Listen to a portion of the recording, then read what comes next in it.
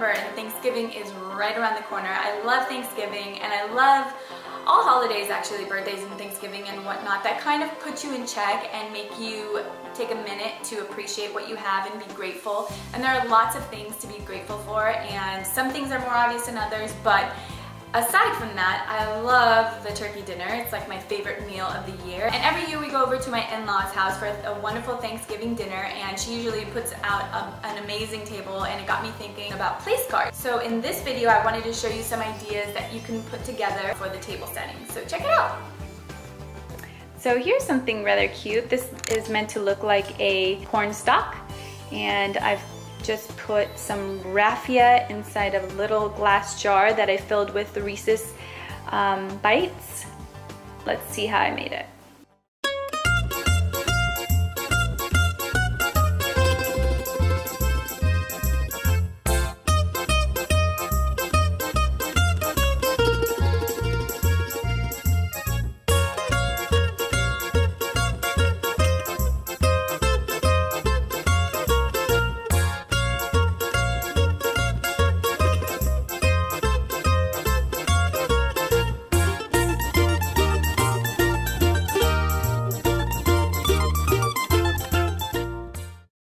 Okay, the other name card that I have on the table is this cute little pine cone. This is super easy to do. I just bought a bag of pine cones at Michael's, and then I bought some cute little decorative tags at Michael's as well, and I found these in the bridal section. All I did was cut the tag off, and then I wrote the name on the tag and then kind of wedged it into the top of the pine cone.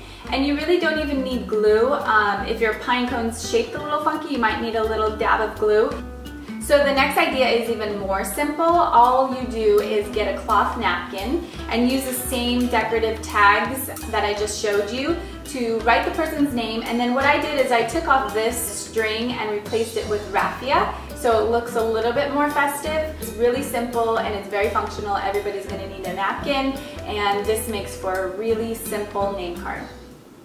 Okay, so to make these pilgrim hats, what you're going to need are small clay pots, and I picked these up at Michael's. They were like 69 cents each.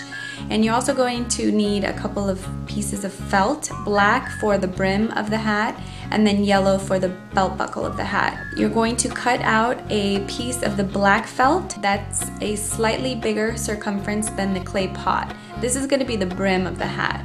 You're going to paint the pot, so the top of it is going to be black, and then choose any color for the rim. Feel free to embellish the top of the hat. I put little polka dots on it. Okay, so once your clay pot is dry, what you're going to do is just take your glue gun and you're going to apply a little bit of glue on the rim of the hat and then just place it onto the black felt. And for the belt buckle, just cut out a square from the yellow felt and then a square inside that. It's pretty self-explanatory. So that's pretty much it. What you can do on the opposite side of the belt buckle is write the person's name in a black permanent marker, and these end up looking very festive and cute. Let me know in the comments if you end up trying it. And that's it, guys. Thank you so much for watching Top Mama TV. I hope that you will subscribe so that you can get updates on the videos that I will be posting weekly. And other than that, I hope that you and your friends and family have an amazing Thanksgiving and share the love. Thank you.